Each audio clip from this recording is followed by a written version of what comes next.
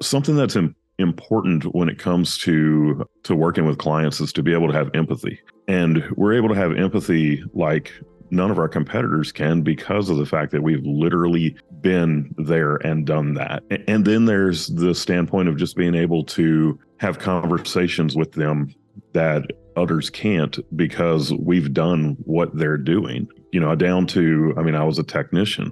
And that is the case for most shop owners, that at some point they were turning wrenches before they decided to become a business owner. And when they got into it, they usually did it because of their love of cars and love of being a mechanic and what it is that they do. And all of a sudden they find themselves in a place where I can't do that anymore.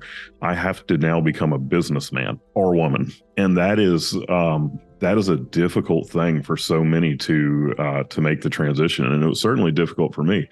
When I listened to that introduction, I'm thinking to myself, man, who are these geniuses that Stephen is talking about? And the truth of the matter is, what you said, the introduction was accurate, but the depth of the matter is that we learned everything through the school of hard knocks. We made so many mistakes. We had so many fortunate situations where things just fell into our laps to be able to do things the way that we've done it. And also, we've done what we did because we had no idea how to do sales. We had no idea how to run a sales team. We've never done outbound. I guess the conferences are sort of outbound, but we've never dialed for dollars or run a sales team or anything like that.